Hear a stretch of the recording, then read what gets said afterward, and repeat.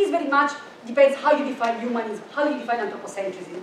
To me, it is not so much a rejection of that, it's a recognition that that specific mindset is a mindset that doesn't help us right here, right now. I give you another example. For instance, I think of my grandmother. She was born in a peasant Italy, agricultural Italy, in an area that was, they would wake up 4 in the morning, work all day long, and her life was, she lived through 2 world wars, and her life was pretty intense. And so to her, the idea of being in a city and being able to go to a supermarket and buy some flavorless pasta, she was so happy about it that she didn't have to make the pasta. Of course, that would be better, much more delicious, but she was so much done to, in working so much. And so to me, for instance, the idea of going and being able to have access to all this food, it is on level a luxury. It is also something that I grew up with, so I'm used to that. So I also feel that, sometimes, if you think about these buildings right now, we didn't build these buildings. They are a vision of the past. I'm not saying that they are not beautiful or beautiful. I'm not judging these buildings. But I'm saying that the buildings in which we find ourselves were built by someone who is no longer here. They're probably long deceased. So we often find ourselves in the dreams of others, or think of one in a family where the parents are really pushing them to do something. And maybe they will do it just because the parents expect them to do, but then when they're 40-year-old or 50, they say, oh, wait a second, that was not my dream. And maybe they reinvent themselves and a whole reevaluation of values. So I would say that humanism and anthropocentrism are, to me, a dream of the past. I understand the dream. I understand that maybe it's still valuable for some communities around, but it is also a kind of new dream in the history of humankind. And it's also a dream that I think is actually, instead of helping us at this point, is actually killing us. Because if we keep thinking of us as in this hierarchy, in separation from everything else, it is little the cause that is actually killing most humans at the moment, which is anthropogenic reasons. So I would say that it's always good, I used to believe in revolutions when I was younger. I don't believe that so much, I believe in evolutions, when something is ready and just naturally shift and change. And so I was, okay, natural culturally shift and change. We are in a posthumanist community. So I would say that it's not a rejection, it is to me a cultural natural evolution of humanism. So I see posthumanism not as rejecting humanism or anthropocentrism, but it's almost like the next generation that come out of that, but can no longer recognize themselves in those hierarchical frames. And then on the other side is also, well, how do you define humanism and anthropocentrism? One more thing, if I can add in the last thing, is, some people say, well, there is no way you can understand yourself apart from being human. I hear that a lot. It's like, well, yeah, forget about anthropocentrism, forget about humanism, but what about your body? What about the way you perceive reality? What about your senses? I understand that, but I also, for instance, give you another example of, for instance, native epistemologies. For instance, I'm thinking of from the Andes, or, for instance, from Brazil, Eduardo Vivero de Castro, and he studied a lot of native Amerindian cosmologies. And he brings the example of the shaman in this tradition.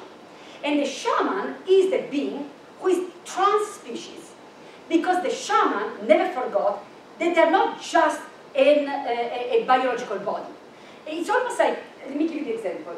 If you think of all of this right now as one body, with a lot of eyes, the eyes I think are very easy, because since we're very young, we learn to recognize others through the eyes. Let's bring the eyes, but it doesn't have to be the eyes, obviously. A book doesn't have eyes in the human sense.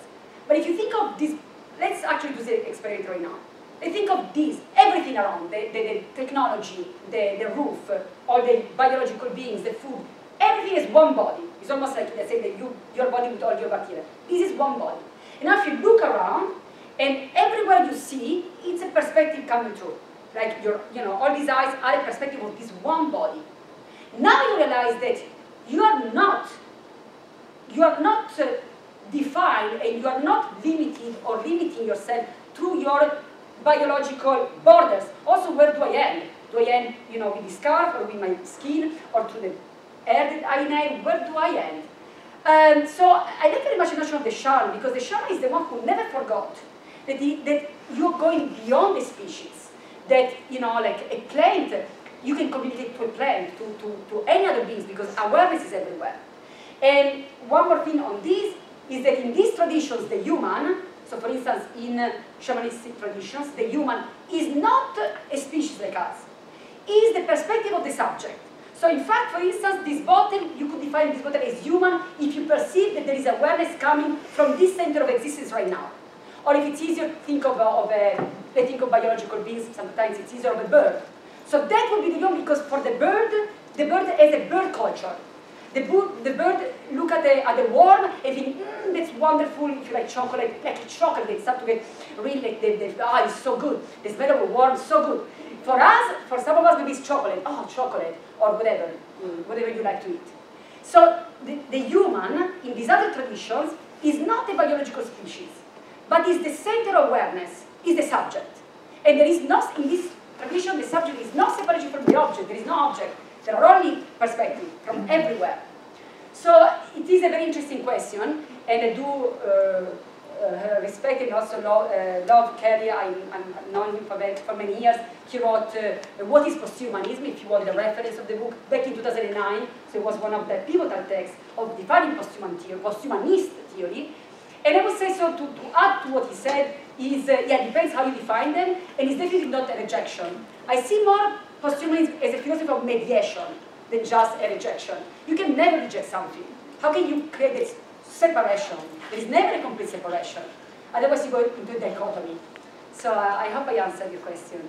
Yeah, you did. Thank you so much. Well, I would say that's all. Thank you, Dr. Ferrando, for your lecture, and thank you everyone to be here.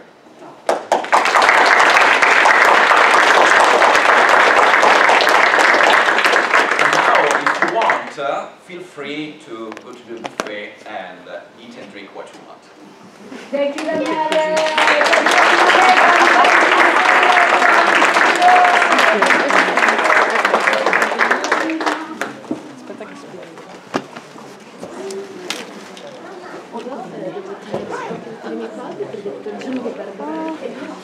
Quindi dovrei cliccare sul rosso, giusto?